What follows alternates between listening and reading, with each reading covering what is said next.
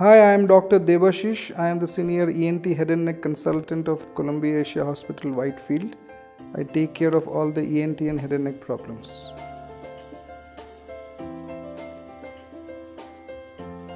Yeah, very commonly parents bring their children with suffering from tonsillitis, and this is a very common area of misconception where people have various misconceptions coming from different sources of literature, and lot of myths and rumors are spreading around the society.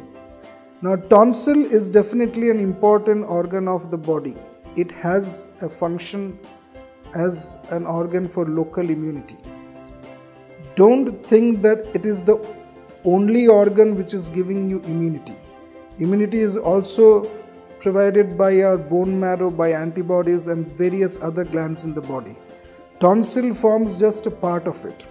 But when a child is suffering from repeated attacks of tonsillitis, sore throat, pain, fever, then obviously it is a matter of concern for both the parents and the child. He starts losing school days, he starts getting absence from school, his school performance decreases.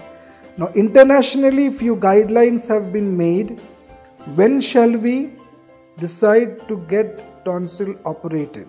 They are international guidelines and we follow them strictly. We don't have our own theories or our own hypotheses.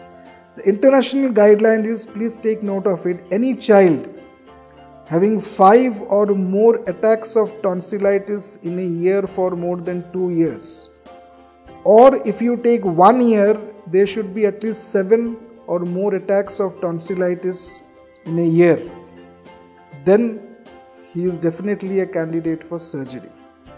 So take note of it, 5 or more attacks of tonsillitis in a year for 2 years, 2 consecutive years, or if you take 1 calendar year, there should be 7 or more attacks of tonsillitis where the child is down with fever, sore throat, and he has to take antibiotics to get better. Then obviously there is no other option, the child needs to get a tonsil operation done. Tonsillectomy, don't confuse always with sore throat. Sore throat can be due to a mild viral infection or a bacterial infection. Definitely, if you get a tonsil operation done, the frequency of sore throat, as I just now mentioned, more than 5 or 7 times a year will definitely come down. It is normal to have once or twice a year sore throat. That is absolutely normal. So obviously, a tonsillectomy or tonsil operation will not completely eradicate the possibility of sore throat. A child might have sore throat, but the frequency will definitely come down and his overall quality of life will definitely improve.